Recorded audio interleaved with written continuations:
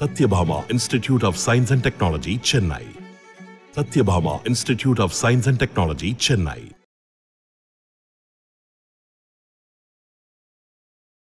நான் ஒரு ஷூட்ல இருந்து ஓடி வந்திருக்கேன். அதாவது அங்கே நடந்த விஷயங்கள் வந்து என்னால் அப்போது ஃபேஸ் பண்ண முடியல. ரொம்ப ஃப்ரெஜனாக அப்போ ஹார்ட்லி 17-18 அந்த மாதிரி ஏஜில். அப்போ வந்து அம்மா எனக்கு இது செட் ஆகாது போல், எனக்கு பயமாக இருக்குது அப்படின்னு சொல்லி நான் அம்மா மடியில் படுத்து அழ ஆரம்பிச்சிட்டேன். எங்கள் அம்மாவுக்குமே பார்த்திங்கன்னா இந்த டர்ட்டி பாலிடிக்ஸ்லாம் தெரியாது. சினிமாவில் பாலிடிக்ஸ்னாவே அந்த மாதிரி காமிப்பாங்கல்ல, அதுவும் எம்எல்ஏ போர்ட்ரே பண்ணுறது எல்லாமே பார்த்திங்கன்னா ரொம்ப இதாக இருக்கும். எல்லாமே எனக்கு பயம். எனக்கு தெனாலி படத்தில் வர மாதிரி தான். நண்டு பயம் எனக்கு, பூச்செண்டு பயம் எனக்குங்கிற மாதிரி சிச்சுவேஷன் வரப்போ நம்ம போல்டு ஆகிக்கிறோம்ல, நம்ம அதை ஃபேஸ் பண்ணணும்ல. அதாவது போல்டுன்னு சொல்கிறதுக்கு எவ்வளோ விஷயம் இருக்குது. நம்ம ஒரு சிகரெட் லைட் பண்ணி தான் போல்டு அப்படின்ட்டு ஒரு பொண்ணுங்களை வந்து டீஸ் பண்ணுறதுக்கு எதுவாக அமைச்சு கொடுக்குற மாதிரி சினிமா பாடல் வரிகள் இருக்கக்கூடாது அப்படின்ட்டு ரொம்ப நினைப்பேன். Every relationship is a toxic relationship. ரெண்டும் சேர்ந்துச்சுன்னா அது டிஸ்ட்ரக்ஷன், அழிவை நோக்கி தான் போகுது.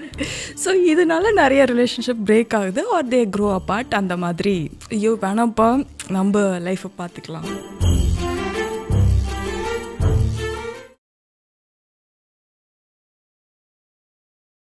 ஒரு விமனை காட்டுறோன்னா ஓகே, நம்ம ஏன் கேட்குறேன்னா, இப்போது ஒரு போல்டு விமன் அப்படின்ற மாதிரி வந்து போர்ட்ரேயல்ஸ் எல்லாமே நீங்கள் பார்த்தீங்கன்னா அந்த விமன் வந்து பேண்ட் ஷர்ட் தான் போட்டிருப்பாங்க. ஐதர் ஸ்மோக் பண்ணுவாங்க, ட்ரிங்க் பண்ணுவாங்க, ஒரு கஸ் வேர்ட்ஸ் யூஸ் பண்ணுவாங்க. ஏன் ஒரு சாரியில் இருக்கிறவங்க போல்டாக இருக்கக்கூடாதா? இருந்தால் ஏன் நம்மளோட சைக்கி ஏன் அப்படி ஒர்க் ஆக மாட்டேங்குது? இப்போ இன்றைக்குமே வந்து நம்மள ஒரு அவள் வந்து டாம் பாய் ஆம்பளை மாதிரி இருக்காப்பா, போல்டான பொண்ணு அப்படி தான் நம்ம சொல்கிறோம். ஸோ இது யாரையும் குறை சொல்கிறதுக்கு இல்லை, பட் நம்ம சைக்கி அப்படி தானே ஒர்க் ஆகுது. ஸோ இந்த மாதிரி விஷயங்கள் உங்கள் மைண்டில் வருமா? அண்ட் இது நீங்கள் எப்படி பார்க்குறீங்க? போல்டு விமன்னா சினிமாவில் இப்படி ஒரு ஸ்டீரியோ டைப்டு போர்ட்ரேயல்ஸ் வந்து நிறைய நம்ம பார்க்குறோம். இந்தியன் சினிமாலே நம்ம பார்க்குறோம், நாட் ஒன்லி தமிழ் சினிமா இல்லையா? இல்லை, எனக்கு நீங்கள் இந்த மாதிரி கேட்கும்போது எனக்கு ஈஸியாக இருக்குது சொல்கிறதுக்கு. என்னென்னா, நான் வந்து ஒரு நீங்கள் சொல்கிற மாதிரி ஒரு பயங்கர ஒரு ஃபீமேல் சென்ட்ரிக்கான ஒரு நீங்கள் சொல்கிற அந்த போல்ட் ஒரு கதை பண்ணுறேன்னு வச்சுக்கோங்களேன், பண்ணுறேன். ஸோ அப்போது அவங்க ஒரு ட்ரக் டிரைவர் அப்படிங்கும்போது லைக் அவங்க துப்பட்டா இருக்குல்ல, அவங்க துப்பட்டா வந்து அந்த ஈவினிங் சன்லைட்டில் அது பறக்கிறது வந்து அது எனக்கு பயங்கர லிபரேட்டிங்காக இருக்குது. அந்த இமேஜ் நான் யோசிச்சு பார்க்குறப்ப, நான் ஜஸ்ட் யாரும் பார்த்ததில்ல, ஜஸ்ட் அப்படி அது நான் யோசிச்சு பார்க்குறப்ப டிஸ்கிரிப்ஷன் அப்படி எழுதியிருப்பேன் அந்த ஸ்கிரிப்டில். ஓகேவா, துப்பட்டா அகேன்ஸ்ட் சன்லைட்டில் அவங்க வண்டி ஓட்டிகிட்டு இருக்கிறது, அதை வந்து அவங்களுக்கு பட்டர்ஃப்ளை விங்ஸ் மாதிரி இருக்குது அப்படின்லாம் சொல்லி நம்ம ஒரு இமேஜ் வச்சுருக்கோம். இப்போ ரீசெண்டாக நான் ஆட்டோவில் போனேன். அப்போ வந்து ஒரு ஆட்டோக்கார அக்கா அவங்க என்ன பண்ணாங்க தெரியுமா, இந்த கண்ணாடி இருக்குல்ல, கண்ணாடியில் வந்து அவங்க துப்பட்டாவை துண்டுலாம் போடுவாங்கல்ல, அந்த மாதிரி போட்டு வச்சுருந்தாங்க, கட்டி வச்சுருந்தாங்க. பார்க்க வாவா இருந்துச்சு.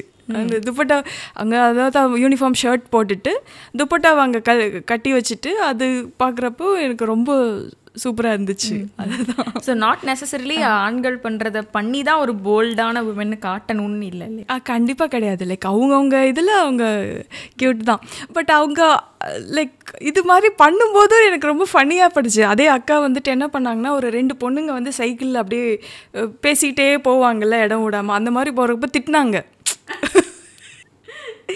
எப்படி போகுது பாரு அப்படிலாம் சொல்லும்போது வாவ், ஃபீலிங்லாம் அதே தான். ஆட்டோ ஓட்டும் போது என்ன ஃபீலிங் இருக்கோ அந்த ஃபீலிங் தான். எல்லாம் திட்டுறாங்க, மேலளவுக்கு திட்டலனாலும் இவங்க அளவுக்கு அவங்க திட்டும் போது எல்லாமே எதுவுமே மாறல, எல்லாமே நல்லா இருக்கே, சூப்பராக இருக்கே அப்படிங்கிற மாதிரி ஒரு ஃபீல் வந்தது. இப்போ நீங்கள் வந்து ஒரு போல்டு விமன் அப்படின்னா அது எப்படி இருக்கணும்? அந்த ஒரு ட்ரெஸ்ல இருந்து எப்படி ஒரு இமேஜினேஷனில் நான் கேட்குறேன். ஹலிதாவோட போல்டு விமன் இப்படி தான் இருப்பாங்க, அந்த பொண்ணு ஒரு தைரியமான பொண்ணு, அவ்வளோதான். அதை எப்படி நீங்கள் மக்களுக்கு காட்டுவீங்க? இல்லை, இப்போ அதான் எனக்கு இப்போ என்னையே எடுத்துக்கோங்களேன். இப்போ என்ன நான் எப்படி போல்டுன்னு டிஃபைன் பண்ணுறதா, இல்லை வந்து அதான் நான் போல்டு தான், நான் போல்டு தான் இருக்குல்ல, எனக்கு சிச்சுவேஷன் டிமாண்ட் பண்ணுறப்ப நான் போல்ட் ஆயிடுவேன். அந்த ஒரு விஷயத்தை எடுத்துப்பேன், கோட் மாட்டிக்கும். அப்படி இல்லைன்னா பார்த்தீங்கன்னா நான் ரொம்பவே ஒரு சென்சிட்டிவான, ரொம்ப ஒரு பயந்த மாதிரியான, எதுக்கு எல்லாமே எனக்கு பயம். எனக்கு தெனாலி படத்தில் வர மாதிரி தான், நண்டு பயம் எனக்கு, பூச்செண்டு பயம் எனக்குங்கிற மாதிரி எல்லாமே ஒன்று பயந்த சுபாவம் தான். ஆனால் சிச்சுவேஷன் வரப்போ நம்ம போல்ட் ஆயிக்கிறோம்ல, நம்ம அதை ஃபேஸ் பண்ணணும்ல. அந்த மாதிரி ஸ்விட்ச் தான் இம்பார்ட்டன்ட். அந்த ஸ்விட்ச் தான் அந்த போல்ட்னஸ் இல்லையா? கரெக்ட். எங்கே தேவையோ அந்த இடத்துல வந்து அதை கரெக்டாக நம்ம காட்டுறது தான். சில நேரங்களில் விமென்க்கு வந்து they are forced to be boldன்ற மாதிரி சில சிச்சுவேஷன்ஸ்லாம் வருது. ஒரு ஹஸ்பண்டை இழந்த ஒரு பெண்மணியாக இருக்கலாம், இல்லை குடும்பத்தை நடத்துகிற ஒரு பெண்மணியாக இருக்கலாம், அப்பா அம்மாவுக்கு வந்து. ஸோ அந்த மாதிரி ஒரு பெர்ஸ்பெக்டிவில் ஒரு போல்டு அப்படின்றத நீங்கள் பார்க்கும்போது எப்படி இருக்கும் உங்களோட ஒரு அண்டர்ஸ்டாண்டிங்? புரியுது. ஏன்னா சில டைம் வந்து அவங்க அந்த ஃபோர்ஸ்டாக இருக்காங்க இல்லையா? ஃபோர்ஸ்டாக. ஏன்னா அது அந்த முகத்தை காமிச்சாதான் வந்து அவங்களுக்கு ரெஸ்பெக்ட் பண்ணுவாங்க அப்படிங்கிற ஒரு இது இருக்கும். அது என்னால் கண்டிப்பாக புரிஞ்சிக்க முடியுது. இப்போ நானுமே அது பண்ணுவேன்னு வைங்களேன். இப்போ ஒரு நிறைய பேர் இருக்காங்க, ஒரு 5000 பேர் இருக்காங்க, அவங்க நடுவில் நம்ம போகணுங்கும் போது நான் யூஸ்வலாக நடக்கிற மாதிரி நடக்க மாட்டேன். பயங்கர எக்ஸ்ட்ரா கான்ஃபிடென்ட்டாக அப்படி நடந்தாகணும். ஸோ அப்படி தான் பார்க்குறேன். ஸோ அந்த மாதிரி வந்துட்டு லைக் அவங்க ஒரு சோலோ உமனாக அந்த மாதிரி இருக்காங்க அப்படின்னா லைக் டெஃபினட்டாக அவங்களுக்கு அந்த வெஸ்ட் எடுத்து போட்டுட்டு தான் நடக்கணுங்கிற மாதிரி ஒரு கட்டாயம் இருக்குது. ஸோ ஓகே, அப்படியும் பண்ணலாம். அது இண்டிவிஜுவலோட சாய்ஸஸ் தான் அது. ஸோ அது அழகாக வந்து ஓப்பனாக விட்டுடுறது நல்லதில்லை. இப்படி தான் இதுதான் போல்டு விமன் அப்படின்னு இல்லை ஏதாவது ப்ரொடியூசர்ஸோ இல்லை யாராவது ஒருத்தவங்க டிஸ்கஸ் பண்ணும்போது இந்த மாதிரி உங்ககிட்ட சொல்லியிருக்காங்க, எங்க அவங்க கேரக்டர் போல்டு கேரக்டருங்க, 2 கெட்ட வார்த்தை பேசுகிறாங்க, அப்படியே ஒரு லைட்டாக ஒரு ஸ்மோக் பண்ணிட்டு போகிறாங்க, சம மாதம் கெட்ட ஆடி வைக்கிறோம், அந்த மாதிரி ஏதாவது டிஸ்கஷன்? இல்லை அப்படிலாம் யாருமே அவ்வளோ லேம் கிடையாது. இல்லை சாரி அப்படி மீன் பண்ணல. நான் சொல்கிறேன் வருதே படங்கள் வருது இல்லையா? கரெக்ட். அதுதான் எனக்கு அதுதான் சொல்கிறேன். எனக்கு அந்த மாதிரி ட்ரெய்லர்ஸ் பார்க்குறப்ப இல்லைடா இது அப்படின்ட்டு இருக்கும். மேபி சில இடங்கள்ல அதுக்கான ஜஸ்டிஃபிகேஷன் ப்ராப்பராக கொண்டு வந்துடுறாங்க. ஏன் அந்த பொண்ணு வந்து ஒரு ஸ்மோக் பண்ணுறாளோ இல்லை ஏதோ ஒன்று ஒரு அந்த ஆக்டிவிட்டிக்கான அந்த ஜஸ்டிஃபிகேஷன் வந்து சில இடங்கள்ல பொருந்துது, சில இடங்கள்ல வந்து ஓகே ஃபைன் அப்படி அந்த மாதிரி இருக்கு. கரெக்ட். ஆமாம். இப்போ சில பேர் வந்து இப்போ ஈசன்ங்கிற படம் இருக்கு இல்லையா, அந்த படத்துலேயே பார்த்தீங்கன்னா அது ரொம்ப அழகாக இருக்கும். அந்த பொண்ணு வந்துட்டு ட்ரிங்க் பண்ணுறதோ அது மாதிரி இது பண்ணுறப்போ வந்து அது வந்து அது பாரு அந்த பொண்ணு போல்ட் ஆயிடுச்சு, இல்லை அந்த பொண்ணு இப்படி அப்படிலாம் நான் அவங்க சொல்லியிருக்கவே மாட்டாங்க. புதுசாக ஒரு விஷயத்தை பார்த்தோன்னே இருக்கிற அந்த பேசிக். ஆமாம். ஸோ அது வந்துட்டு ரொம்ப போட்டு அது ஸ்மோக் பண்ணுறதையும் ஆல்கஹால் எடுக்கிறதையும் வந்து அது பயங்கர போல்ட்டுனா அப்படின்னு அது ரொம்ப ஒரு மாதிரி ப்ரிட்டன்ஷியஸாக இருக்கும்ல பார்க்குறதுக்கு. ஒரு மாதிரி கண்டிப்பாக அது மாதிரி எழுதவே மாட்டீங்கல்ல. அதாவது போல்டுன்னு சொல்கிறதுக்கு எவ்வளோ விஷயம் இருக்குது. நம்ம ஒரு சிகரெட் லைட் பண்ணி தான் போல்டு அப்படின்ட்டு தெரியல. கண்டிப்பாக. இப்போ நிறைய நேரங்களில் வந்து நம்ம வந்து ஆண்கள் வந்து ஒரு வளர்ச்சிக்கு தடையாக இருந்திருக்காங்கன்னு சொல்லி நம்ம நிறைய நேரங்களில் பேசியிருக்கோம். பட் அதை தாண்டி வந்து நிறைய ஆண்கள் வந்து நம்மளோட வளர்ச்சிக்கு வந்து காரணமாக இருந்திருப்பாங்க. நீ போடு அப்படின்னு நம்மளை தூக்கி விடுறதுக்கோ இல்லைனா சோர்வாக இருக்கிற நேரத்தில் வந்து யூ கேன் டூ இட் அப்படின்னு நம்மளை ஒரு புஷ் கொடுக்கறதுக்கோ அந்த ஆண்கள் பற்றி உங்கள் வாழ்க்கையில் மறக்க முடியாத ஆண்கள் பற்றி ஸ்டார்ட் வித் இப்போ நான் ஃபஸ்ட்டு என்னோட ஆர்டரில் தான் சொல்ல முடியும். சமுத்திரக்கனி சார் பார்த்தேன் முதல்ல. ஸோ அவரும் என்கரேஜ் பண்ணார். ஈவன் புஷ்கர் சார் ஆகட்டும். அதுக்கப்புறம் லேட்டராக நம்ம கதைகளை நம்பணும், நம்ம விஷனை நம்பணும் அப்படிங்கிற மாதிரி. அப்படி பார்த்தா மனோஜ் பரமஹம்சா வந்து ஆரம்பத்தில் மிகப்பெரிய ஒரு ஃபேனாக இருக்க போய் தான் நம்ம கதைகள் பிடிச்சி அதை ப்ரொடியூஸ் பண்ணணுன்ட்டு உள்ள சினிமாட்டோகிராஃபராக வந்தது. ஸோ அப்படி இருக்க அதுக்கப்புறம் நானி வந்துட்டு என்னை ரொம்ப என்கரேஜ் பண்ணுவார். அண்ட் ஆர்யா சார், அவர்னால தான் நான் புஷ்கர் காயத்ரி அவங்கக்கிட்ட போய் சேர்ந்ததே. ஓகே, அவர் வந்து நம்ம சரி சின்சியராக இருக்காங்க, இந்த பொண்ணு எது தேடிட்டு இருக்காங்க, சரியான டீம் அமையாமல் இருக்காங்க அப்படின்ட்டு அப்படியே ரெஃபர் பண்ணது தான். அதுக்கப்புறம் அவங்க ஒரு நான் பண்ணுறதெல்லாம் பார்க்கும்போது இட்ஸ் லைக் நம்ம கரெக்டான ஒரு விஷயம் தான் நம்ம பண்ணியிருக்கோம் அப்படின்னு அவருக்கு இருக்க ஒரு சந்தோஷம் எனக்கு ஃபீல் பண்ண முடியும்.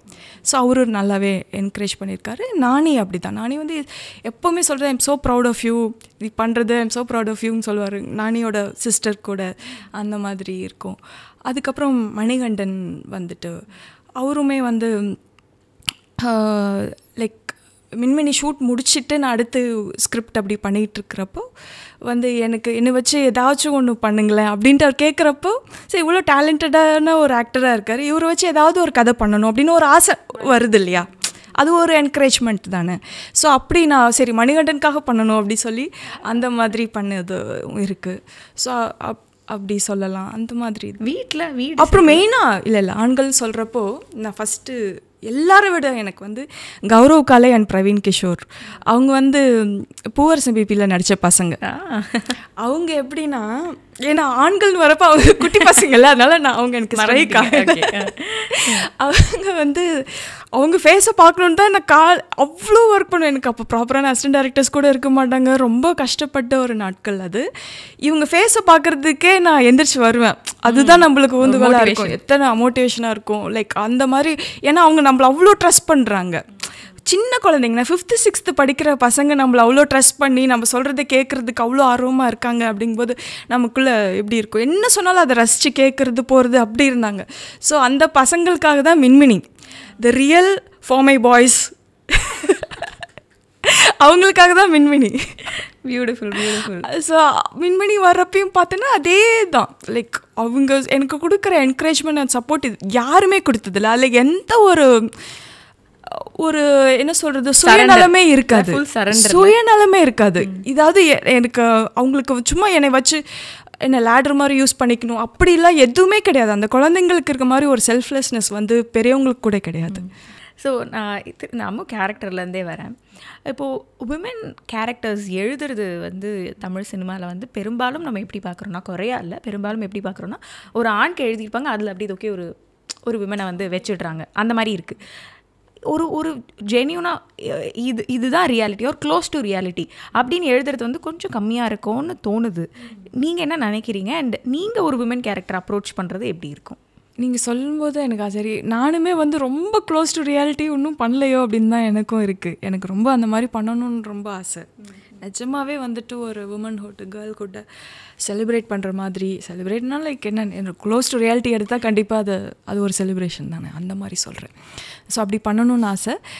ஏதோ நம்ம கொஞ்சம் க்ளோஸராக போகணும்னு நினச்சதுலாம் பார்த்திங்கன்னா எனக்கு அந்த ஹேமு நம்ம எழுதின கேரக்டர்ஸ் எடுத்துக்கலாம். நீங்கள் ஹேமு பிடிச்சது ரொம்ப ஹாப்பியாக இருக்குது கேட்க. ஏன்னா அது வந்துட்டு ஆல்மோஸ்ட் அது ரொம்ப ஒரு ட்ராமா மாதிரி தான் எனக்கு ஃபீல் ஆச்சு. ஏன்னா நிஜமாக நடக்கிறது எல்லாமே, ஏன்னா அந்த அப்பார்ட்மெண்ட் எங்கள் அக்கா இருக்கிற வீட்டில் தான் எடுத்தோம். அதில் நடித்தவங்க எல்லாமே அந்த அப்பார்ட்மெண்ட்டில் இருந்தவங்க தான். ஸோ எங்கள் அக்கா ஹஸ்பண்ட் மட்டும் ரீப்ளேஸ் பண்ணி அதை அப்படியே எடுத்தனால அதில் நடித்த ஒரு பையன் கூட எங்கள் அக்கா பையன்தான். ஓகே. அதனால எல்லாமே அவங்க ஸ்கூல் வேனு, அவங்க ஸ்கூல் இது எல்லாத்தையும் அப்படியே எடுத்துட்டேனா, அதனால அப்படியே கேப்சர் ஃபிலிம் பண்ணியிருக்கீங்க நடக்கிற விஷயங்கள். ஆமாம், அந்த மாதிரி. ஸோ அப்போ நடக்கிற விஷயங்கள் மக்களோட போய் கனெக்ட் ஆகும்போது அது இன்னும் பியூட்டிஃபுல்லாக இருக்குல்ல. ஏன் எனக்கு ரொம்ப கனெக்ட் ஆனதுக்கான ரீசன்னா அதில் வந்து ஒரு ஜென்யூனாக இருந்தது. ஒரு ஒரு விமன்னா சில விஷயங்கள் சொல்லக்கூடாது, சில விஷயங்கள் நினச்சி கூட பார்க்கக்கூடாது அப்படின்னு இருக்கிறத வந்து ரொம்ப சட்டிலாக ஆன் தி ஃபேஸாக இல்லாமல், ஆமாம் இல்லை ஓகே தானே, இது ஒரு ஹியூமனுக்கு ஒரு நீட், அவ்வளோதான் அப்படின்ற மாதிரி இருந்தது. எனக்கு ரொம்ப பிடிச்சிருந்தது. ஆமாம், அதில் எனக்கும் ரொம்ப பிடிச்ச விஷயம் என்னென்னா சென்சார் ஆஃபீஸர்ஸ் வந்து அதுக்கு வந்துட்டு மியூட் கொடுக்காமல் இருந்தது தான். அது அவங்க சென்சிபிலிட்டிஸ் யோசிச்சு ரொம்ப ஆஹா சூப்பர் இல்லை அப்படின்னு நினச்சேன். ஏன்னா இதுக்கெல்லாம் நம்ம எக்ஸ்பிளைன் பண்ணணுமா, இதுக்கெல்லாம் நம்ம அவங்களோட ஆர்கியூ பண்ணணுமா அப்படின்ட்டுலாம் நான் பயந்துட்டு தான் நான் போனேன். பார்த்தா அதுக்கு வந்துட்டு இதுவே கிடையாது, அது மியூட் இல்லைன்னு சொல்லும்போது வா அப்படி ஆயிடுச்சு. பரவாயில்ல, யாரும் நம்ம யோசிக்கிற மாதிரி யோசிக்கிறாங்க. ஆமாம், நினச்சி பாருங்க, ஒரு செக்ஸுங்கிற word for a you film வந்துட்டு மியூட் இல்லாமல் வருதுங்கிறது எவ்வளோ பெரிய விஷயம்ல. எஸ், ஸோ அதுவே எனக்கு பெரிய ஒரு அச்சீவ்மெண்ட்டாக இருந்துச்சு. அண்ட் அது ஃபேமிலியாக தான் வந்து பார்க்குறாங்க எல்லாருமே, குடும்பமாக வந்து பார்த்து அப்படி தான் வந்து அதை என்ஜாய் பண்ணாங்க இல்லையா. அது எங்கேயுமே யாருக்கும் ஒரு ஏலியனாக தெரியல, இட்ஸ் பார்ட் ஆஃப் லைஃப் அப்படின்ற ஒரு புரிதல் வந்து இருந்தது. அண்ட் உங்களோட ரைட்டிங் டே எப்படி இருக்கும்? அந்த எழுத போகிறீங்க அப்படின்னா how to you prepare your self? அந்த டே எப்படி இருக்கும்? ரொம்ப டிட்டாச், ஆப்வியஸாக எழுதும்போது நான் எல்லாமே ரொம்ப டிட்டாச் ஆயிடுவேன். டிட்டாச் ஆகி பயங்கரமாக ஏதோ ஒன்று எழுதுகிறோன்னு வச்சுக்கோங்களேன். சில டைம் அது பயங்கரமாக அமைஞ்சிரும். இப்போ பூவரசன் பேபிக்கெலாம் பெரிய சீக்வன்ஸே பார்த்திங்கன்னா, ஒரு இந்த மாதிரி செகண்ட் சீட்டிங் ட்ரெயினில் போயிட்டு இருந்தேன் இந்த கோயம்புத்தூருக்கு. அப்போ தான் எல்லாமே வந்துருச்சு கடகடன்ட்டு. அப்புறம் ரூமுக்கு போய் கடகடன்னு எழுதிட்டேன்னு வச்சுக்கோங்களேன். அந்த மாதிரி திடீர்னு ஒரு நாள் இடி பயங்கரமாக இடித்து தூக்கமே வரல. ஸோ அப்போ எனக்கு ஒரு தாட் வருது. அந்த மாதிரி சில இடங்கள் எங்கெங்கெல்லாம் போய் நம்மளுக்கு எந்தெந்த ஐடியாஸ் வந்துச்சு அப்படின்லாம் எனக்கு நல்லா ஞாபகம் இருக்கும். அதெல்லாம் எனக்கு ரொம்ப முக்கியமானதாக படுவேன். முக்கியமாக மின்மணி கதையெல்லாம் வந்து ஒரு கனவு மாதிரி வந்தது தான். ஐயோ இது வந்துருச்சு நம்மளுக்கு, இதை நம்ம பத்திரமா எடுக்கணும், நம்ம அந்த வந்ததும் அப்படி இடி இறங்கின மாதிரி ஒரு மாதிரி ஷிவர் ஆகிட்டேன். ஸோ என்ன இப்படி ஜோல் பண்ணுதுன்னா நம்ம இதை வந்துட்டு அப்படியே கடத்திடணும் படத்தில் அப்படின்ட்டு இது பண்ணது தான். ப்ளஸ் நம்ம சீனாக எழுதுறதை பற்றி கேட்டிங்கன்னா அதான் இப்போ வரைக்கும் என்ன பண்ண போகிறோம் எப்படி பண்ணணும் ஐடியா இருக்காது எனக்கு. ஒரு இதுதான் கான்செப்ட்னு தெரியும், எப்படி எழுத போகிறோம் எக்ஸாக்டாக எப்படி கேரக்டர்ஸ் பிஹேவ் பண்ண போகிறாங்க அப்படிங்கிறது தெரியாது. ஆனால் எழுத ஆரம்பிச்சிட்டா அது பாட்டுக்கு வந்துடும், எனக்கு வாவ்னு செம ஹாப்பி ஆகிடும். எங்கேருந்து தெரியாது. ஆச்சரியமாக இருக்குல்ல அது. ஏன்னா நாங்கள் வந்து ஒரு கேரக்டரோட கனெக்ட் பண்ணிக்கிறோம். இந்த கேரக்டரோட குவாலிட்டிஸ் வந்து நம்ம கூட இருக்குல்ல. எங்கேயோ ஏதோ ஒரு இடத்துல நீங்கள் எழுதுறீங்க ஒரு கேரக்டர், அதை யாரோ ஒருத்தவங்க பெர்ஃபார்ம் பண்ணுறாங்க, அதை பார்த்து யாரோ ஒருத்தவங்க ரசிக்கிறாங்க. இந்த ப்ராசஸே ஒரு மாதிரி ஆச்சரியமாக இருக்குல்ல. கரெக்ட். அதான் அது எழுதும்போது ரொம்ப சந்தோஷமாக இருக்கு. ஏன்னா என்னடா இது என்ன எழுதியிருக்கோம், திருப்பி அதை நீங்கள் சொல்கிற அந்த ரீவிசிட் பண்ணுறது அதுதானா உங்களோட ஸ்கிரிப்டை தான் ரீவிசிட்டா பண்ணும்போது நம்மளுக்கே ரொம்ப ஆச்சரியமாக இருக்கும். இப்போ கூட ஃபெயிண்ட்டாக ஒரு ஐடியா வச்சுருந்தேன், ஒரு ஐடியா வச்சுருந்தேன். இப்போ ரீசெண்டாக கொடைக்கானல் போயிருந்தேன். அப்போ ஒரு அப்சர்வேட்ரி போகிறப்ப அந்த ஐடியா இன்னும் வேறு மாதிரி ஓப்பன் அப் ஆச்சு.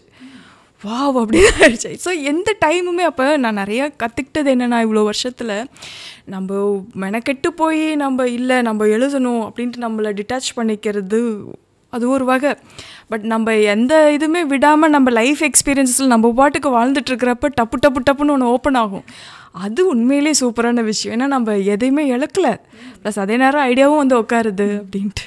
நீங்கள் ஆரம்பத்தில் பேசும்போது இந்த ஆடியன்ஸஸ் பற்றி நம்ம பேசிகிட்டு இருந்தோம். என்னோட கதையை நான் உண்மையாக எடுக்கிறேன், அதுக்கான ஆடியன்ஸ் கொஞ்சம் கொஞ்சமாக சேர்ந்தாலும் எனக்கு பிரச்சனை இல்லை அப்படின்னு. நிறைய டேரக்டர்ஸ்க்கு இந்த மாதிரி இப்போ மைண்ட் செட் வந்து இருக்குது. குமாரராஜா சாராக இருக்கட்டும், அருண் மாதேஸ்வரன் சாருமே வந்து படங்களில் ப்ரீவியஸ் 2 படங்களுமே என்னோட படம் இதுதான் அப்படின்னு ரொம்ப கிளியராக இருந்தார். அந்த மாதிரி கிரியேட்டர்ஸ் கூட பேசும்போது எவ்வளோ லிபரேட்டிங்காக இருக்கும் அந்த கான்வர்சேஷன்லாம். இதே குமாரராஜா, அருண் எல்லாமே எனக்குள்ள ஒன்றும் இல்லையா, அங்கே புஷ்கர் காயத்ரி கூட அதனால ரொம்ப வருஷமாக தெரியும். லைக் அவங்க என்ன அந்த சென்சிபிலிட்டிஸ்லாம் நாங்கள் பார்க்கறதுக்கு முன்னாடி நீங்கள் பார்த்துருப்பீங்க. ஆமாம், அது ரொம்ப வருஷமாக தெரியுங்கிறனால அது ஸோ எல்லோரும் இந்த மாதிரி ஒரு ஜோனில் தான் படம் பண்ண போகிறாங்க, லைக் அவங்களுக்கு பிடிச்ச மாதிரி தான் பண்ண போகிறாங்க அப்படிங்கிறது எல்லாமே தெரிஞ்சது தான். என்ன மாதிரி டிஸ்கஷன் இருக்கும் அந்த ஒரு இன்ட்ரெஸ்டிங்கான கதையை கேட்கலாம் அப்படின்னு ஆசைப்பட்றேன். என்னெல்லாம் பேசிப்பீங்க? ஒரு பீட், ஒரு ஆர்குமெண்ட், இல்லை இது தப்பு, பொலிட்டிக்கலி இது தப்பாக இருக்குது, இல்லைனா இது வந்து இப்படி வைக்க வேணாம் அப்படின்ற ஒரு பாயிண்ட் வந்திருக்கும் இல்லையா கண்டிப்பாக ஒரு ஃப்ரெண்ட்ஸ் அப்படி பேசும்போது? அதான் லைக் அது வந்து ரொம்ப ஏர்லி ஸ்டேஜ். நான் சொல்கிறது ஒரு 10-15 வருஷம் முன்னாடி. அப்போ வந்து ரொம்ப இந்த பொலிட்டிக்கல் கரெக்ட்னஸ் அப்படிங்கிற ஒரு இதெல்லாம் இருக்காது, அப்போ இருக்காதுன்னு வைங்களேன். ஸோ அப்போல்லாம் வந்து இருந்த ஒரே கொஷின், இது இன்ட்ரெஸ்டிங்காக இருக்கா இல்லையா, ஓகே அது மட்டும்தான் ஒரு டிஸ்கஷனில் ஒரு டிபேட்டாக இருக்கும். ஓகே, ஸோ அப்போ வந்து இது எப்போல்லாம் நம்ம இப்போ குமாரராஜாவே ஆரண்யகாண்டம்லாம் சொல்லும்போது ஒரு 3 பேர்கிட்ட சொல்லிகிட்டு இருந்தார். அப்போது டக்குன்னு ஹலிதாவோட ரியாக்ஷன் பார்த்தேன், இப்போ வந்து டக்குன்னு அவள் ஐப்ரோ லிஃப்ட் பண்ணா, அப்போது நான் பார்த்தேன் அப்படின்லாம் சொல்லிட்டு இருப்பாரு. ஸோ அந்தளவுக்கு தான் நம்மளுக்கு, ஏன்னா நம்மளும் என்ன சாதாரணமாக இது மாதிரி கேட்க மாட்டோம், என்ன சொல்கிறீங்க பாப்போம், என்ன சொல்கிறீங்க பார்ப்போங்கிற மாதிரி தான் கேட்போம். அதே மீறி நம்ம ரியாக்ட் பண்ணதெல்லாம் வச்சு அவங்களுக்கு ஒரு இது இருக்கும். ஸோ நிறையா இப்போ அருணுமே நிறையா கதையெல்லாம் சொல்லியிருக்காரு, புஷ்கர் காயத்ரி எல்லாமே. ஸோ அப்போ எல்லாமே வந்து அதில் எதெல்லாம் நம்மளுக்கு ரொம்ப பிடிச்சிச்சு, எதெல்லாம் வந்து நம்மளுக்கு அது அவ்வளோ இன்ட்ரெஸ்டிங்காக இல்லை அப்படிங்கிறது எல்லாமே சொல்லுவோம். நீங்கள் இப்போ நாங்கள் வந்து அவங்கெல்லாம் எடுக்கிற படங்கள், அதுவும் குமாரராஜா சார் தான், அவர் எப்போ படம் எடுக்கணும்னு நினைக்கிறாரோ அப்போ தான் வந்து நான் படமே எடுப்பேன்ற ஒரு ஜோனுக்கு வந்துட்டார். என்ன ஒரு பியூட்டினா ஆடியன்ஸும் அதுக்கு ரெடி ஆகிட்டாங்க. ஓகே, அவர் அப்படி தான் படம் வரும்போது வரட்டும் அப்படின்ற ஒரு இதுக்குள்ளே வந்து அவங்களும் போயிடுறாங்க. ஸோ அவங்ககிட்ட இருக்கிற கதைகளில் உங்களை ரொம்ப இன்ட்ரெஸ்ட் பண்ண கதை, இன்னும் அந்த படம் நீங்கள் பார்க்கல ஆனால் கதையாக நான் கேட்டுட்டேன் அப்படின்ற மாதிரி ஏதாவது இருக்கா? இருக்குது. ஐ மீன் நிறைய ஐடியாஸ் இருக்குது, நான் அது சொல்லாமான்னு தெரியல. ஐடியா சொல்லுவேன், அதெல்லாம் இருக்கு கேட்டு ஓகே இதெல்லாம் பார்ப்பீங்க அப்படின்ற மாதிரி வந்து ஃபீலிங் இருக்குது. சூப்பர். அண்ட் இன்னொரு என்ன சொல்கிறது, ஹெல்தியான விஷயம் இப்போ வந்து டைரக்டர்ஸ் கொலாபரேட் பண்ணுறது வந்து ரொம்ப அழகாக இருக்குது. விக்னேஷ்வன் சார் சொல்கிறாரு, நான் வந்து ஸ்கிரிப்ட் எழுதிட்டு ஹலிதா கிட்ட படிக்க கொடுத்தேன் அப்படின்றாரு. ஜிவிஎம் சார் வந்து அவங்க படம் நல்லா தான் இருக்கும் அப்படி. இதெல்லாம் வந்து எப்படி இருக்குது உங்களுக்கு? இதெல்லாம் ஒரு வேலிடேஷன்ஸ் மாதிரி உங்களுக்கு ஃபீல் ஆகுதா? நான் ஃபஸ்ட்டு அந்த மாதிரி ஃபீல் பண்ணது ஜேவிஎம் சார்கிட்ட தான்.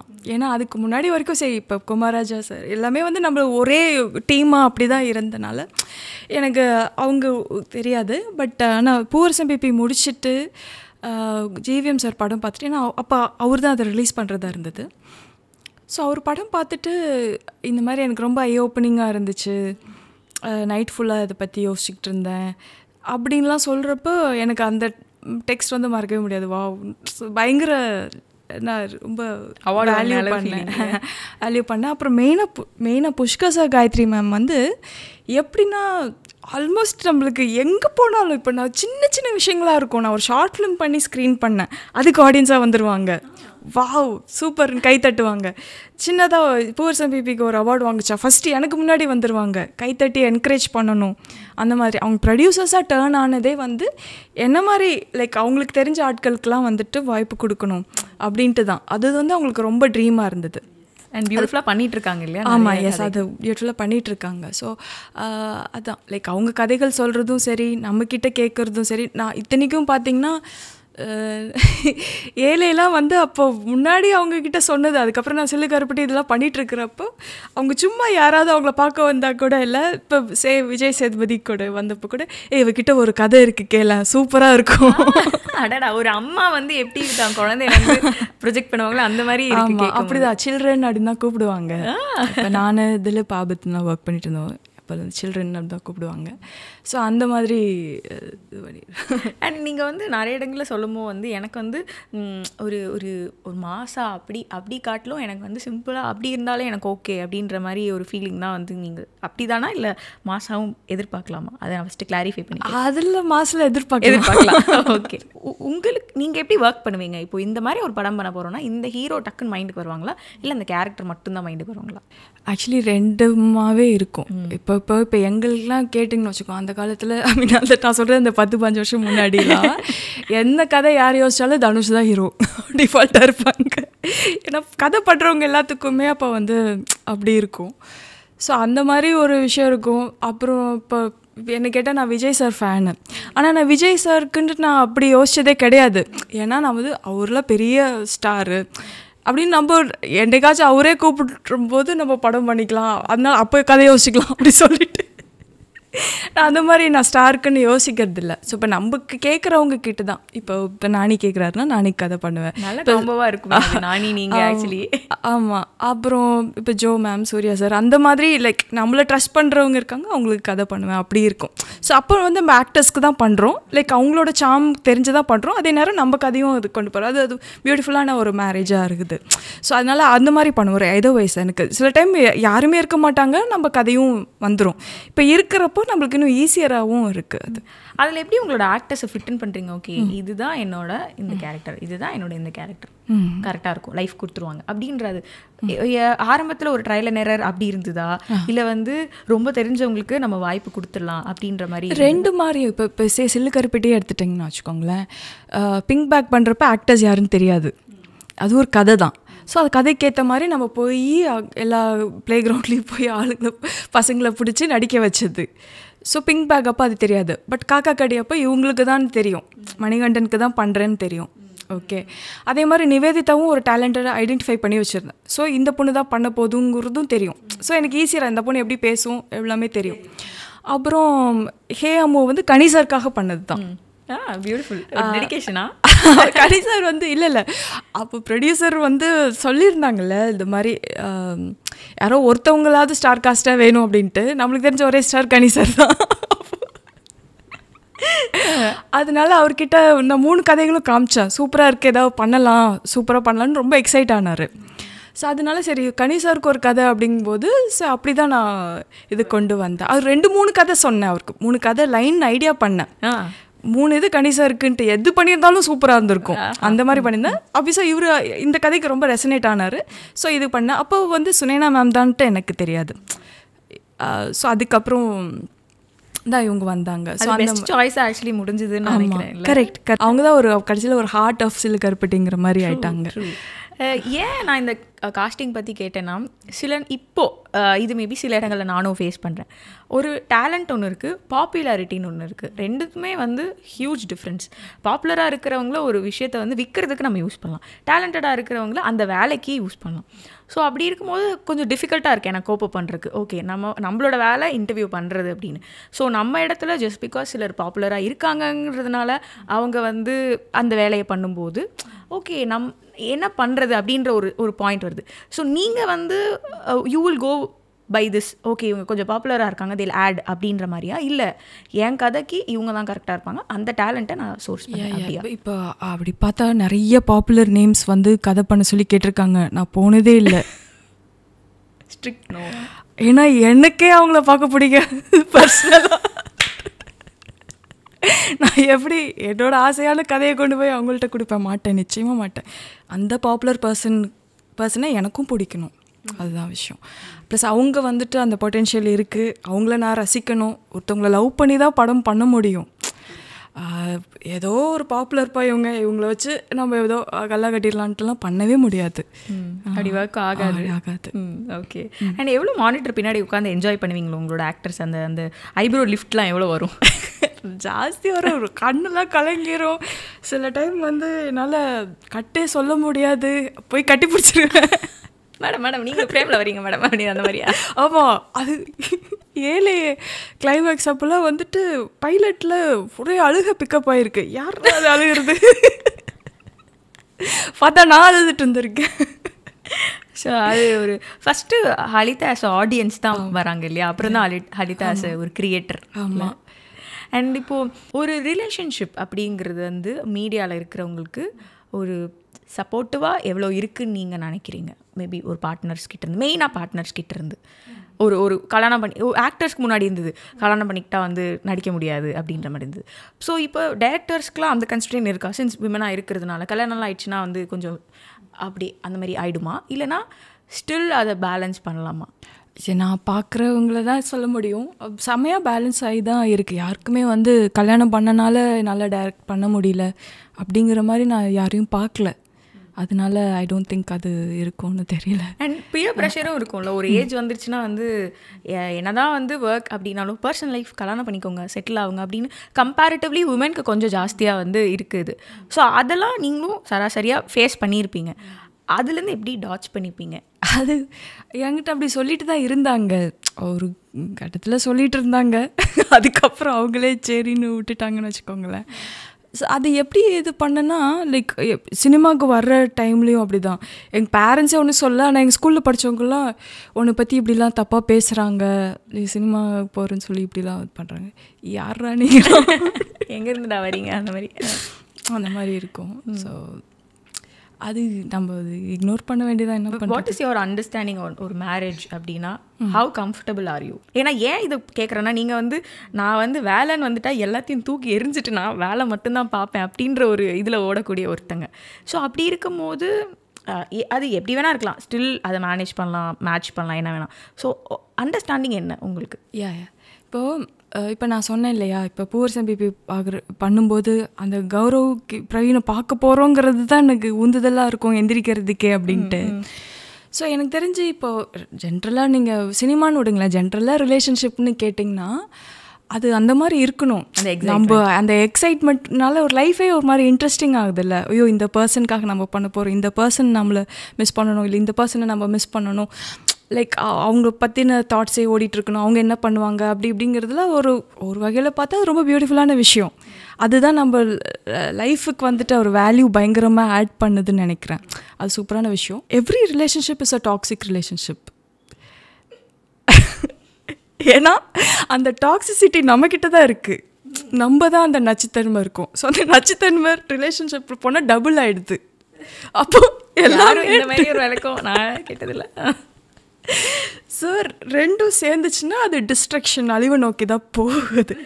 ஸோ இதனால நிறைய ரிலேஷன்ஷிப் பிரேக் ஆகுது, ஆர் தே க்ரோ அப்பார்ட். அந்த மாதிரி ஐயோ வேணாம்ப்பா நம்ம லைஃப்பை பார்த்துக்கலாம் அப்படிங்கிற மாதிரி போகிறாங்க. இப்படி தான் நடக்குது. அதாவது இது வந்து நிதர்சனம், இது வந்து நாட் ஃபார் ஃபெயிண்ட் ஹார்ட்டட். பிடிச்சிருக்கோ பிடிக்கலையோ, ஆமாம் உண்மை இதுதான் அப்படின்றீங்க. உண்மை இதுதான். அதில் ஒரு சின்ன ஹோப் என்னென்னா, ரொம்ப சில பேரால் மட்டும்தான் அந்த டாக்ஸிசிட்டியை வந்து இது பண்ணி சேஞ்ச் பண்ணி அதில் ஒரு பிளாசம் பண்ண வைக்கிறதுங்கிறது. ஸோ அது வந்து த்ரைவ் ஆயிடுறாங்க. அந்த மாதிரி ஒரு பயம் இருக்கும் அந்த ரிலேஷன்ஷிப்ஸ் அப்படின்னும் போது, இல்லை நீங்களும் அந்த போட்டில் செயில் பண்ணிட்டு எல்லாமே செயல்பட இல்லை, அதனால தானே இப்படி வந்துட்டு ஃபிலாசபிக்கலாக பேச முடியுது. இப்போ வந்துட்டு எல்லாத்தையுமே ஓகே இதானே இப்படி தானே அப்படின்னு நம்மளுக்கு எல்லாமே தெரிஞ்சிருது முன்கூட்டியே. அந்த ஒரு இன்னசென்ட் இதெல்லாம் போயிடுச்சு. லைக் ஒரு லவ்னா இப்படி இருக்கும். அதாவது எந்த காலம் நான் ரொம்ப மிஸ் பண்ணுறேன்னு தெரியுமா? நம்ம ஸ்கூல் படிக்கும்போதெல்லாம் வந்து யாராச்சும் கப்புள் பார்த்தோம்னா உங்கள் லவ் ஸ்டோரி சொல்லுங்களேன் அப்படின்னு கதை கேட்போம்ல. அந்த மாதிரி எவ்வளோ இன்னசென்ட்டாக இருந்திருக்கு லைஃப், எவ்வளோ ப்ளிஸ்ஃபுல்லாக இருந்திருக்கு. லவ் ஸ்டோரியெல்லாம் கேட்டுட்டு நீங்கள் எப்படி எங்கே பார்த்துக்கிட்டீங்க, என்ன பண்ணீங்க. ஸோ இதை வந்துட்டு மைண்ட் பில்ட் பண்ணிட்டே இருக்கோம். நாளைக்கு யாராச்சும் நம்மக்கிட்ட கேட்போம், நம்ம இப்படி சொல்லுவோம். முன்னாடியே ரெடி பண்ணுறோம். அவன் முன்னாடியே நம்ம இப்படி பார்த்தோம், இந்த டேட்டில் பார்த்தோம், இது பண்ணோம் அப்படி. அதெல்லாம் வந்து லைஃப் ரொம்ப பியூட்டிஃபுல்லாக ஆக்கின விஷயங்கள். அதில் இப்போ இப்படி இருக்கான்னு எனக்கு தெரியல. நாட் பிகாஸ் நான் வந்து எனக்கு கொஞ்சம் வயசாயிடுச்சு அப்படி கிடையாது. உண்மையிலே இப்போ இருக்க கிட்ஸ்க்கெலாம் வந்து உண்மையில் அந்த மாதிரி கதையெல்லாம் கேட்குறாங்களா அப்படிங்கிறது எனக்கு தெரியல. எனக்கு தெரிஞ்சு இல்லை, அதனால தெரியல. வீட்டில் என்ன மாதிரியான ஒரு சப்போர்ட் இருந்தது? ஏன்னா ஜென்ரலாக வந்து ஊர்லேருந்து வரவங்க இல்லை பர்டிகுலராக இப்போது கன்சர்வேட்டிவாக இருக்கிற ஃபேமிலி அப்படின்னா வந்து மீடியா வேண்டாம், பொம்பளை குழந்தைனா வேண்டாம் அப்படின்னு ஈஸியாக நோ சொல்லிடுவாங்க. பட் அதை நீங்கள் எப்போ ரியலைஸ் பண்ணீங்க, ஓகே நமக்கு ஒரு ரெஸ்பான்சிபிலிட்டி இருக்குது, நம்ம வீட்டில் நம்மளை நம்பி அனுப்புகிறாங்க அப்படின்றது? இல்லை அது நான் ரொம்பவே பெருசாக எடுத்துக்கிட்டேன். ஏன்னா ஃபஸ்ட்டு அவங்க கண்டிப்பாக பயந்தாங்க தான். ஏன்னா திடீர்னு ஒரு 10 மணி 10:30 மணிக்கெலாம் ஸ்டுடியோ கூப்பிட்றாங்க. போக அவங்களுக்கு இனிஷியலாக அந்த தயக்கம் இருந்தது தான். ஸோ இவங்கக்கிட்ட அந்த நம்பிக்கையை சம்பாதிக்கணுங்கிறது எனக்கு பெரிய முக்கியமான ஒரு விஷயமா இருந்தது. ஸோ அதை நோக்கியே நான் போயிட்டுருந்தேன். ஸோ அது கிடைச்சதுக்கப்புறம் எனக்கு கொஞ்சம் சந்தோஷமாக இருந்தது. சரி, நம்பிக்கைனா நாட் ஒன்லி என்னோடய நடத்தையில் மட்டும் இல்லை, அதாவது அங்கே போனால் நான் சேஃபாக இருப்பேனா, எனக்கு இந்த சூழலில் எனக்கு சேஃபாக இருக்கா அப்படிங்கிற விஷயம் எல்லாமே வந்து அவங்களுக்கு நான் போதுமான அளவுக்கு புரிய வச்சு அதெல்லாம் அதுக்கப்புறம் அவங்க வந்து நான் எல்லாத்தையும் ஃபேஸ் பண்ணிடுவேன் அப்படின்ட்டு ஒரு தைரியம் அவங்களுக்கு வர வரைக்கும் கொஞ்சம் கஷ்டமாக இருந்தது இந்த சென்ஸ். அவங்களுக்கு புரிய வச்ச அந்த ப்ராசஸ் கொஞ்சம் கஷ்டமாக இருந்துச்சு. அதுக்கப்புறம் சில் தான். இப்போ நீங்கள் சொன்னீங்க அவங்களுக்கு புரிய வைக்கணும், ஏன்னா அதுவுமே ஒரு ப்ரெஷர் இல்லையா? ஏன்னா நம்ம வந்து ஒன்று சொல்லிட்டு வந்திருக்கோம், கீப்பப் பண்ணணும், ஆனால் அவங்களுக்கு அதில் ஒரு சில டவுட்ஸ் இருக்குது அப்படின்னும் போது ஆல்ரெடி நீங்கள் தேர்ந்தெடுத்த அந்த பாதையே வந்து ரொம்ப டிஃபிகல்ட்டான ஒரு பாத். இந்த ஒரு இடத்துல நான் ஜெண்டர் கொண்டு வரேன், being a women it's still even more difficult. So அப்படி இருக்கும்போது வந்துட்டு அது எங்கேயாவது உங்களுக்கு ப்ரெஷராக இருந்தது? ஐயோ இப்போ வீட்டில் வேறு புரிஞ்சுக்கணுமே, இல்லை இப்போ ஏன்னா நான் இதை கேட்குறேன்னா, நான் வந்து 9 மணி ஆகிடுச்சுன்னா எனக்கு பதட்டம் ஆரம்பிச்சிடும். வீட்டில் வந்து லேட் ஆகிடுச்சுன்னு கேட்பாங்க, வேலை பண்ண முடியாது, அந்த மாதிரி ஒரு ஃபீலிங் வர ஆரம்பிச்சிடும். ஸோ நீங்கள் அதை எப்படி ஹேண்டில் பண்ணீங்க? உங்களுக்கும் அந்த மாதிரி இருந்ததா? எனக்கு ஈவன் நான் சொன்னேன் இல்லையா, இவங்க புஷ்கர் சார் காயத்ரி மேம் கிட்டே போகிறதுக்கு முன்னாடி நான் கொஞ்சம் டிஃபிகல்ட்டான ஃபேஸில் இருந்தேன்னு. அப்போ நான் ஒரு ஷூட்லேருந்து ஓடி வந்திருக்கேன். அதாவது அங்கே நடந்த விஷயங்கள் வந்து என்னால் அப்போது ஃபேஸ் பண்ண முடியல. ரொம்ப ஃப்ரெஜனாக அப்போ ஹார்ட்லி 17-18 அந்த மாதிரி ஏஜில். அப்போ எனக்கு வந்துட்டு அதை எப்படி ஃபேஸ் பண்ணுறதுன்னு தெரியாமல் நான் ஓடி வந்து அம்மா கிட்ட அப்போ தான் ஆசையாக ஷூட் போனேன். ஒரு நாள் போயிட்டேன், 2வது நாள் ஓடி வந்துட்டேன். அப்போ வந்து அம்மா எனக்கு இது செட் ஆகாது போல், எனக்கு பயமாக இருக்குது அப்படின்னு சொல்லி நான் அம்மா மடியில் படுத்து அழ ஆரம்பிச்சிட்டேன். ஸோ அதை வந்துட்டு அட்வான்டேஜாக எடுத்துக்காமல், சரி இப்போ அவள் பயந்துருக்கா, இதோட நம்ம இவளை அப்படியே மாற்றி விட்டலாம் அப்படிலாம் எங்கள் அம்மா நினைக்கல. அதுதான் ஏன்னா அப்போ நினச்சிருந்தா நானும் ஓகே அப்படின்னு சொல்லிட்டு போயிருக்க வாய்ப்பு இருக்குது. மேபி எனக்கு அப்போ திருப்பி எனக்கு ஸ்ட்ரென்த் வரப்போ திருப்பி என்னை நம்பி அனுப்பிச்சாங்க. ஸோ அந்த விஷயந்தான் அது வந்து எனக்கு அது ஒரு பிளெஸ்ஸிங்காக அமைஞ்சது. அது நிறைய பேருக்கு வந்து அது அமையாமல் இருக்கிறது கேள்விப்படும் போது கொஞ்சம் ரொம்ப கஷ்டமாக தான் இருக்கும். ஸோ எப்படியாவது அதை நம்மளுக்கு அமைச்சு கொடுக்கணும் அப்படின்னு நான் ஆசைப்படுவேன். அட்லீஸ்ட் என்னை பார்த்தாவது, என்ன மாதிரி நிறைய பேர் பார்த்தாவது அவங்களுக்கு ஒரு நிறைய பேரண்ட்ஸ்க்கு நம்பிக்கை வரணும்னு ஒரு ஆசை. அதனால தான் நான் இது பற்றிலாம் நான் ரொம்ப விரிவாக பேசணும்னு நினைப்பேன். வீட்டை பற்றி சொல்லுங்கள். அம்மா பற்றி நிறையா சொன்னீங்க, எனக்கு தெரியும் அப்பா வந்து எவ்வளோ ஸ்பெஷல் அப்படின்னு சொல்லிட்டு. ஒரு அட்வைஸோ இல்லை ஏதோ ஒரு விஷயம் கற்றுக்கிட்டது ரொம்ப அப்படியே பொத்தி வச்சுக்கிட்டு இருக்கீங்க அப்படின்னா என்னது? எங்கள் அப்பாவை பற்றி சொல்லணுன்னா, சின்ன வயசுலேருந்தே லைக் அவர் எப்படி மற்றவங்க கேர் பண்ணுறாருங்கிறது எனக்கு ரொம்ப பிடிக்கும். ஜென்யூனாக எல்லாருக்கு மேலேயும் அக்கறை காட்டுறது, ஒரு ரிலீஜியஸ் ஹார்மனிக்காக அவர் எவ்வளோ கஷ்டப்படுறாரு அப்படிங்கிறது பார்க்குறது, இன்னுமே அந்த லைஃப் மேலே ஒரு அவருக்கு ஏதோ ஒரு தேடல் இருக்குது, ஓடிக்கிட்டே இருக்கார் இப்போ வரைக்கும். ஓகேவா, அவ்வளோதான் அப்படின்னு சொல்லிட்டு அந்த ஆம் சேரில் உட்கார்ற மாதிரியான இதுவே கிடையாது. இப்போயும் அது பண்ணிட்டு தான் இருக்காங்க. லாக்டவுன் அப்போலாம் எனக்கு ஓகே ஜாலின்னு உட்காந்துருந்தா அவரால் லாக்டவுன் ஏற்றுக்கவே முடியல. ஸோ அப்படி எங்கள் அப்பா. ஸோ அது ஓடிட்டே இருக்கிற விஷயம், ஏதோ ஒரு விஷயத்து ஓகே, எதுவுமே டயர்ட் ஆகிறதே இல்லை. மக்கள் ஏதோ அந்த எக்ஸைட்மெண்ட் இருந்துக்கிட்டே இருக்குல்ல, அது எங்கள் அப்பா கிட்ட இருந்து ரொம்ப பிடிக்கும். எங்கள் அம்மாவுக்கு வந்துட்டு ரொம்ப நிதானமான பர்சன் தான். ரொம்ப நிதானமான பர்சன்னு, ரொம்ப ஹியூமர் பயங்கரமாக இருக்கும். எல்லாத்தையும் ஒரு ஹியூமரோடு அணுகிறதுன்னு இருக்குல்ல, அதெல்லாம் எங்கள் அம்மா கிட்டேருந்து ரொம்ப பிடிக்கும். அதாவது நம்ம சின்ன சின்ன விஷயமா இருக்கும், நான் ஏதாவது அவங்களோட பாத்திரம் ஏதாவது இருக்கும், அதை தூக்கி நான் ஃப்ளவர் பாட்டை யூஸ் பண்ணியிருப்பேன் இல்லை யார்ட்டையோ கொடுத்துருப்பேன், அதுக்கு பயங்கர டென்ஷன் ஆயிடுவாங்க. ஆனால் பெரிய லேடிஸ்க்கு வந்து அந்த பாத்திரங்கள் வந்து திருப்பி கொடுத்துடணும், பொசசிவ்னஸ் இருக்கும். ஆமாம், ஆனால் பெரிய விஷயமா இருக்கும், நான் பயந்துகிட்டே இருப்பேன், ஓ இதுதானே அப்படி எடுத்துக்குவாங்க. ஸோ அந்த மாதிரி அணுகிறதுலாம் பேரண்ட்ஸ் அடிச்சுக்க முடியாது, ரொம்ப அவங்களுக்குள்ள இது இருக்குது. ஒரு பொலிட்டிக்கல் ஃபேமிலியில் இருக்கும்போது வந்து ஒரு அண்டர்ஸ்டாண்டிங் ஆஃப் லைஃப் வந்து எப்படி மாறுதுன்னு நினைக்கிறீங்க? ஏன்னா கண்டிப்பாக நாங்கள் பார்க்குற பார்வை உங்களோடது கிடையாது, ப்ளஸ் நீங்கள் வந்து ஒரு ஆர்டன்ட் ரீடரும் கூட. ஸோ இதெல்லாம் வந்து ஒரு சொசைட்டியை பார்க்குற பார்வையோ இல்லை ஜென்ரல் லைஃப்பை பார்க்குற பார்வையோ என்ன மாதிரியான ஒரு மாற்றத்தை காமிக்குது உங்களுக்கு? எனக்கு அதான் சின்ன வயசில் எல்லோரும் டிங்கிள் சிறுவர் மலர்லாம் படிக்கிறப்ப நான் ஜூவி நக்கீரன் அதான் படிச்சுக்கிட்டு இருப்பேன். அப்போ அதுதான் எங்கள் பேரண்ட்ஸ் வாங்கியிருப்பாங்க, ஸோ அதுதான் நான் படிக்கிறேன். ஸோ அப்போவே எனக்கு வந்துட்டு எல்லாமே இது மாதிரி பார்க்குறது, இது விஷயங்கள் எல்லாமே பிடிக்கும். பட் அதே மாதிரி அப்போ படித்து யாராவது மேலே சம்மந்தமே இருக்காது, நம்ம இந்த நியூஸில் வரவங்க தான், ஆனால் அவங்களுக்கு ஏதோ ஒரு விஷயம் நடந்துருச்சுன்னா அந்த எம்பத்தி பயங்கரமாக இருக்கும்.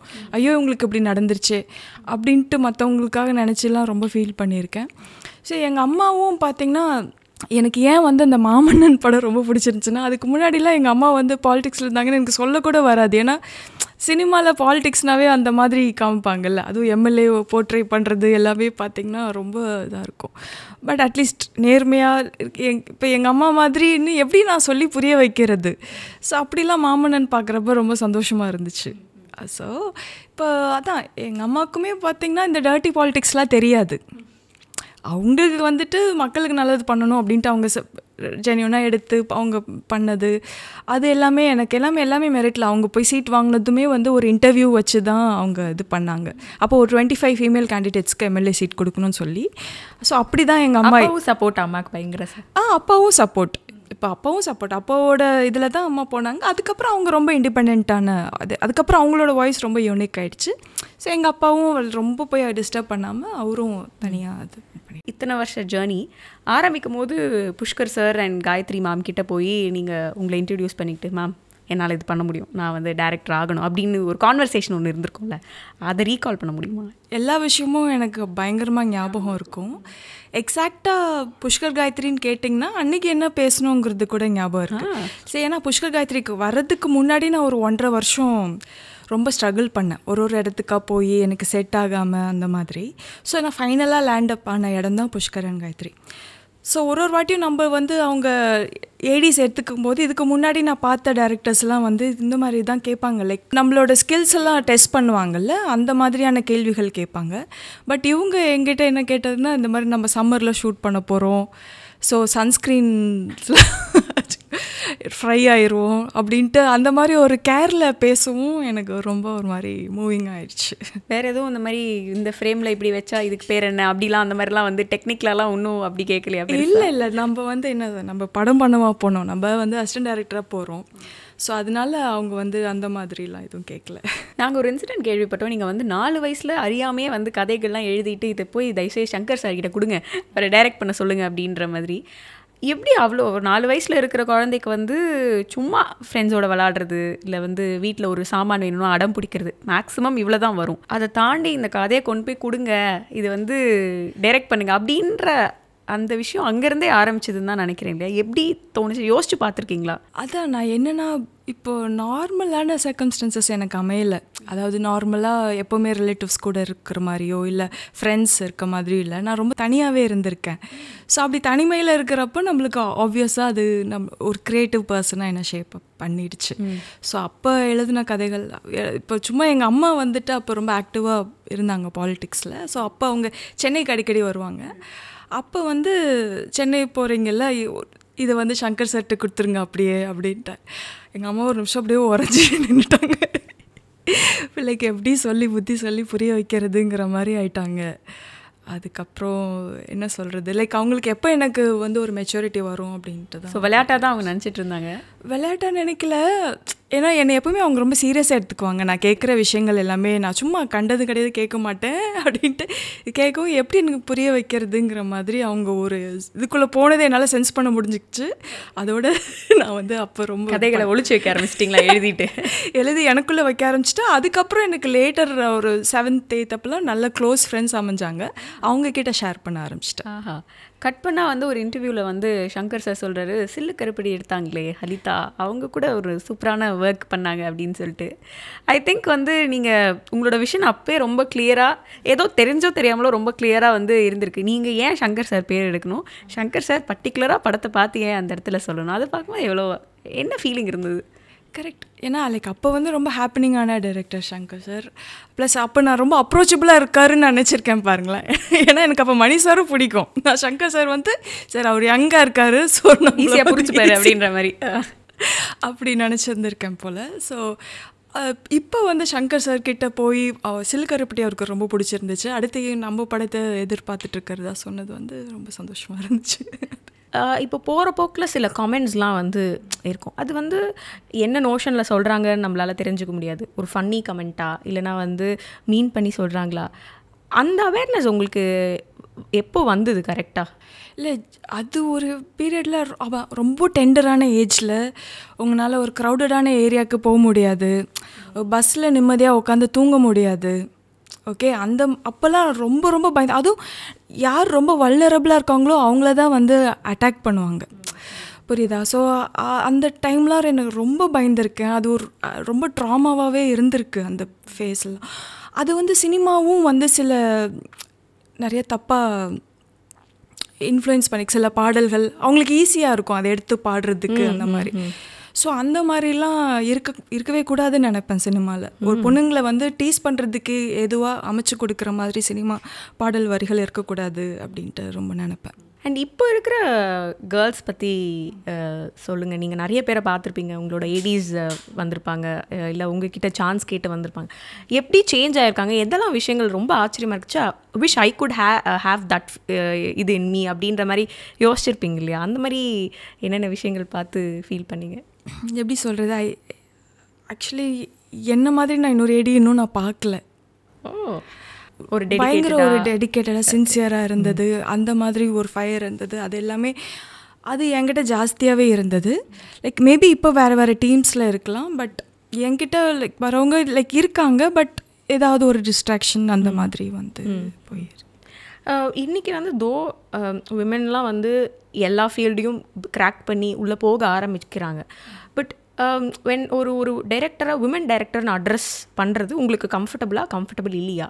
கம்ஃபர்டபுள்னா அதுக்கும் ஏன்னு சொல்லுங்கள், இல்லைனா ஏன்னு சொல்லுங்கள். இல்லை, எனக்கு வந்து கம்ஃபர்டபுள் தான். ஆரம்பத்தில் இதை பற்றி ஒரு புரிதல் இல்லாதப்போ நான் வந்து ஏன் இப்படி சொல்கிறாங்க விமன் டைரக்டர்னு சொல்கிறாங்க. ஏன்னா இப்போ நீங்கள் அந்த கமெண்ட்ஸ் பற்றி சொல்கிறப்ப கூட எனக்கு அவுட் சைட் சினிமா தான் நான் அதை பார்த்துருக்கேன். ரோட்டில் ஸ்ட்ரீட்டில் போடுறப்ப அப்படி தான் நான் பார்த்துருக்கேன். ஒளி இன்சைட் சினிமா அது கிடையாது. ஓகே, இன்சைட் சினிமா வந்து நம்ம டேலண்ட்டுக்கு தான் அவ்வளோ ரெஸ்பெக்ட் இருக்கும். ஓகே, அந்த மாதிரி இருக்கிறப்போ விமன் டைரக்டருங்கிற டேக். எஸ், அப்போது நான் பூவரசம் பிபி முடிச்சுட்டு ஃபஸ்ட்டு மீடியாவுக்கு வர்றப்போ தான் வந்து இந்த மாதிரி விமன் டைரக்டர்னு சொல்கிறப்ப எனக்கு கொஞ்சம் என்னடா இது இப்படி சொல்கிறாங்க அப்படின்ட்டு. இது வரைக்கும் யாருமே அப்படி சொல்லியே, நம்ம சினிமா இண்டஸ்ட்ரியில் 7 வருஷம் அப்போயே ஒர்க் பண்ணிட்டோம். அப்போ யாரும் உமன் ஒரு டேக் கொடுக்கல, இப்போ ஏன் அப்படி பண்ணுறாங்க அப்படின்ட்டு கொஞ்சம் அந்த டிஸ்கம்ஃபர்ட் இருந்தது. அதுக்கப்புறம் நான் என்ன புரிஞ்சுக்கிட்டேன்னா, லைக் அப்போ நான் எதுவுமே எனக்கு எந்த ஐடென்டிட்டி கிடையாது. ஸோ அப்போ நான் வரப்போ நான் பொண்ணாக இருக்கேன், அதனால ஆப்வியஸாக உமன் டேரக்டர் தான் சொல்லுவாங்க. அதுக்கப்புறம் நான் என்ன பூவரசம் பிபி டேரக்டரானேன், அதுக்கப்புறம் சில்லுக்கருப்பட்டி டேரக்டரானேன், அதுக்கப்புறம் ஏழை டேரக்டரானேன். ஸோ அப்படி தானே நம்ம படங்கள் வச்சு தான் நம்மளுக்கான ஒரு இது வரும். அதுக்கப்புறம் நம்மளுக்கான பேர் நம்மளே அப்படி தான். ஸோ நம்ம ஒர்க் தான் அதை சம்பாரிச்சு கொடுக்கணும் இல்லையா, போய் அவங்க கழுத்தை நெருக்கக்கூடாது ஏன்னா உமன் டைரக்டர்னு சொல்லாது அப்படின்ட்டு. நீ யாருன்னு தெரியாத வரைக்கும் அவங்க உமன் டைரக்டர்னு தான் சொல்ல போகிறாங்க. இன்னவே ஐ திங்க் இதில் ஒரு சின்ன விஷயமா எனக்கு என்ன ஃபீல் ஆகுதுன்னா, சில நேரங்களில் வந்து பெண்கள் இதெல்லாம் பண்ணக்கூடாது, இல்லை பெண்களால் இது பண்ண முடியாது அப்படின்னு சொல்லும்போது அந்த இடத்துல ஒரு உமன் டைரக்டர் அப்படின்னும் போது ஒரு பவர்ஃபுல்லாக தானே ஃபீல் ஆகும். கண்டிப்பாக அதை லைக் நீங்கள் அதை ரொம்ப இன்ஃபீரியராக நினச்சா ஹர்ட் ஆகிறதுக்கு வாய்ப்பு இருக்குது. பட் there's no way அது அப்படின்னு அந்த பெர்ஸ்பெக்டிவே தப்புன்னு நினைக்கிறேன். அது வந்து நம்ம அது பவர் தான் உண்மையிலேயே. அண்ட் நீங்கள் பேசும்போது சொன்னீங்க சினிமா இதுக்குள்ளே வந்து என்னை வந்து யாருமே இன்ஃபீரியராக ஃபீல் பண்ண வச்சது கிடையாது, ஈக்குவல்ஸாக தான் ட்ரீட் பண்ணியிருக்காங்க அப்படின்னு.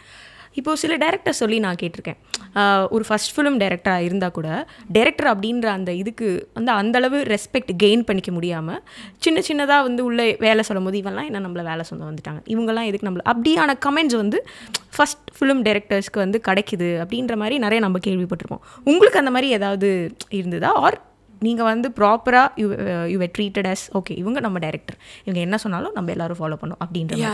அது நல்லாவே இருந்தது. இவங்க அந்த டேலண்ட்டுக்கு அவங்க ஈஸியாக சென்ஸ் பண்ணிவிடுவாங்க. உங்களுக்கு விஷயம் தெரியுதா தெரியலையா, அது ஜெண்டர் இர்ரெஸ்பெக்டிவ் ஆஃப் ஜெண்டர், நீங்கள் ஒரு ஜெண்டாக இருந்து கூட உங்களுக்கு ஒரு விஷயத்தை கன்வே பண்ண தெரிலனா உங்களை அப்படி தான் பார்க்க போகிறாங்க. ஸோ அது வந்துட்டு ஜெண்டர் ஓரியன்ட் கிடையாதுன்னு நினைக்கிறேன். நம்ம செட்டில் எப்படி இருக்கோமோ அதை வச்சு தான் வந்து எல்லாம். ஆமாம், நம்மளுக்கு வந்துட்டு உண்மையிலே நம்ம சவுண்ட் மைண்டோட சொல்கிறோமா, நம்மளுக்கு விஷயம் தெரிஞ்சதான் சொல்லணும். நம்மளுக்கு ஒரு விஷயம் எல்லா கிராஃப்ட்டும் தெரிஞ்சிருந்தால் தான் அதுக்கு வேலையை வாங்க முடியும். இல்லை அது இல்லாமல் நம்ம வந்து சும்மா like for the sake of saying நம்ம வேணும்னே சில பேர் வந்துட்டு ரொம்ப இன்செக்யூராக இருப்பாங்க. ஸோ அதை கவர் பண்ணுறதுக்காக வேணுமே ஒரு ஆட்டிடியூட் பில்ட் பண்ணி பேசுவாங்க. ஸோ அப்படிலாம் இருக்கும்போது அது ஆப்வியஸாக வெளியில் ரொம்ப வெட்ட வெளிச்சமாக தெரிஞ்சிடும். ஸோ அதெல்லாம் இக்னோர் பண்ணிக்கலாம். இப்போ நீங்கள் சொன்னீங்க ஒரு 7 years ஸ்ட்ரகிள் பண்ணக்கப்புறம் தான் அந்த டைரக்டர் அப்படின்ற ஒரு விஷயத்துக்குள்ளே போக முடியும். இப்போ அந்த 7 yearsல உங்கள் கூட சேர்ந்து நிறைய பேர் ஓட ஆரம்பிச்சிருப்பாங்க, இரெஸ்பெக்டிவ் ஆஃப் ஜெண்டர். இதில் ஜெண்டர் இல்லை, ஓட ஆரம்பிச்சிருப்பாங்க. சில பேரோட வழிகள் வந்து உங்களுக்கு எத்திக்கலி இது கரெக்ட் இல்லை அப்படின்னு ஃபீல் ஆயிருக்கும்.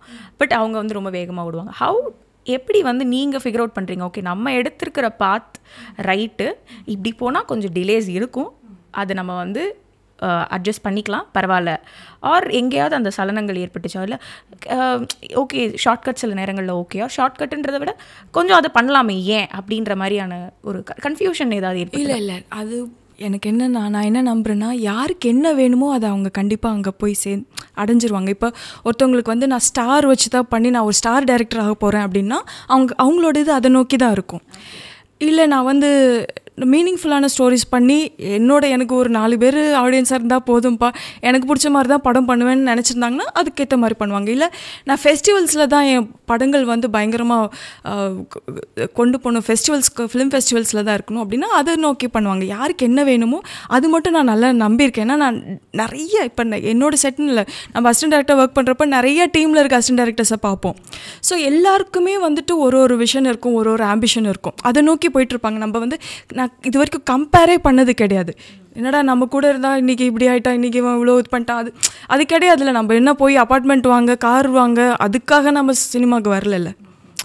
ஸோ அவங்க யாருக்கு என்னென்ன வேணுமோ அதை நோக்கி போயிட்டு இருப்பாங்க. ஸோ இந்த தெளிவு உங்களுக்கு இருக்கும் போதே அப்பவே இருந்தது.